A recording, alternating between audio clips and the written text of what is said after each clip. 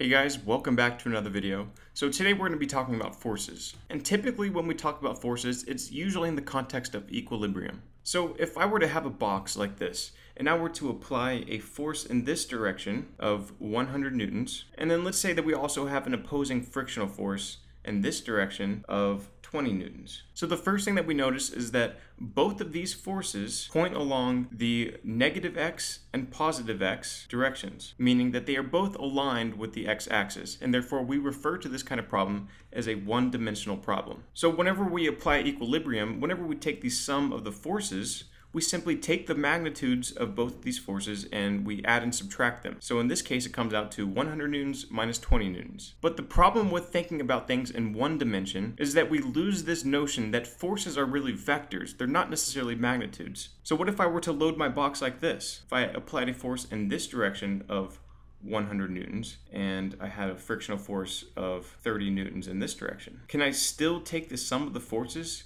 equal to 100 minus 30? Well, technically we could do this, but we're not going to get the right answer. And that's because forces, no matter what dimension we are considering, should always be thought of as vectors. They have a magnitude and they have a direction. So yes, size does matter. But before some of you guys get discouraged, the direction or angle that they point also matters. So to do these multidimensional force balances, to be able to take the sum of the forces whenever we are dealing with more than one dimension, we have to take in consideration not only the size of our forces, but also the directions in which they point. So we must introduce this idea of the components of a force.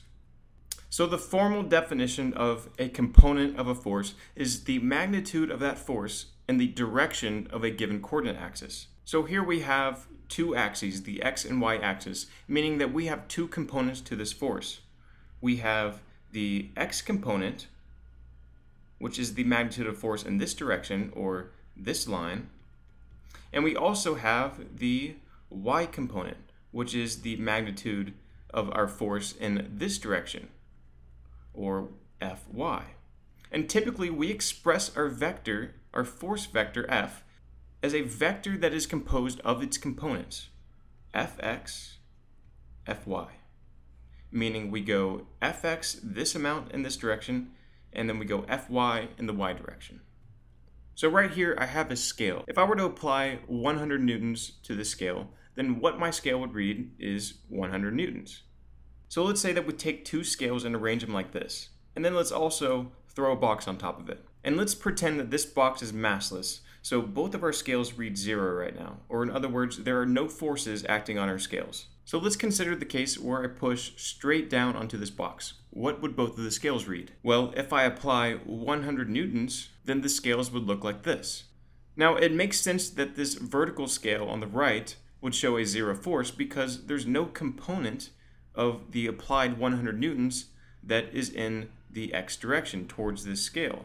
So basically what I'm saying is that this force is not pushing this box against this scale. It is only pushing this box against the bottom scale. And that is why the bottom scale shows the entire force of 100 newtons and the right scale shows 0. No matter how I push on this box, both of my scales are going to show the components of that force. Now what if I push the box in this direction? So now our force has no component pointing downward. Therefore the scales are going to look like this.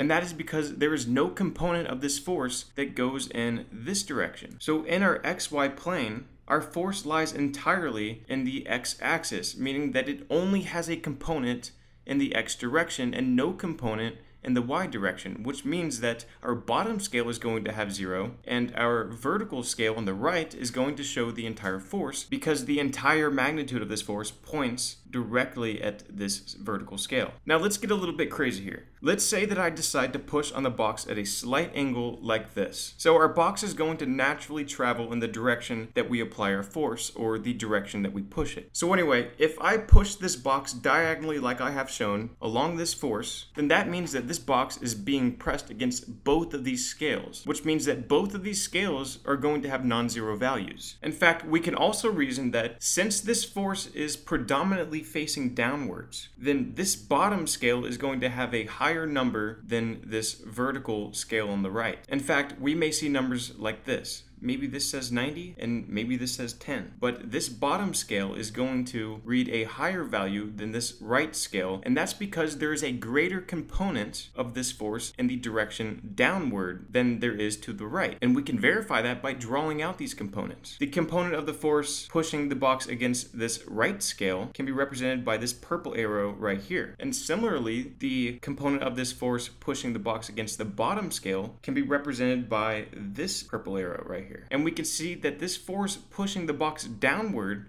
is much greater than the force pushing it to the right. So the y component is greater than the x component in this case. And that is reflected by these scale values right here. So let's take a look at this force right here. We can see that this force will want to push this box more towards the right than it will downward. So since this box is being mainly pressed up against this vertical right scale, this scale is going to have the larger number, and this bottom scale is going to have the smaller number. And again, this is reflected by the components of this force. So if I were to project this force down onto the x-axis, it has a component that points like this, meaning that this force F has a magnitude of Fx, shown in purple, in this direction, and it has a magnitude of Fy in this direction. And because of the angle of this force, because this angle is more oriented with the horizontal, then this Fx is going to be greater than Fy, which is reflected by our scales and the notion that the box is going to want to move more towards the scale on the right. So now that we know a little more about the components of a force, we can start representing our force F as a vector of its components. So let's revisit the initial problem that we started with. How can we do a force balance in 2 or 3 dimensions? So we've already established that we can't just subtract and add the magnitudes of these vectors, but what we can do is we can add and subtract the components of these vectors. So the sum of the forces in this particular problem just becomes the sum of the vectors.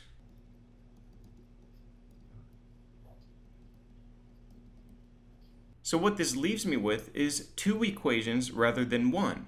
I get the sum of the forces in the x direction and the sum of the forces in the y direction, where these 2 equations come from summing up the components of our 2 vectors. So in 3 dimensions, I would have 3 equations. I would have the summation of the forces in the x direction, a summation of forces in the y direction, and the summation of the forces in the z direction. So instead of dealing with just the magnitudes of the forces, we have to start dealing with the components of a force. And in the next video, I will be going over the geometry and trigonometry used to actually calculate those components. But the reason why I wanted to make this video is to help you guys break away from using forces as magnitudes. So yes, if we had a box and we loaded it in this direction and we had another opposing force in this direction, and let's say that it was 100 pounds and 20 pounds in this direction, the sum of the forces just comes out to be 100 minus 20. Technically, these are magnitudes, but really what this represents is a summation of the forces in the x direction, where 120 aren't necessarily magnitudes, but they are just one-dimensional vectors. And since they are one-dimensional, it's easy to get tricked into thinking that forces are magnitudes. So when we start applying these ideas to 2 dimensions and 3 dimensions, we need to start treating them as vectors. So anyway, thanks for watching. And if you guys have any more questions, whether it's on a different topic or whether it's homework problems, feel free to send them in and I will make a video for you.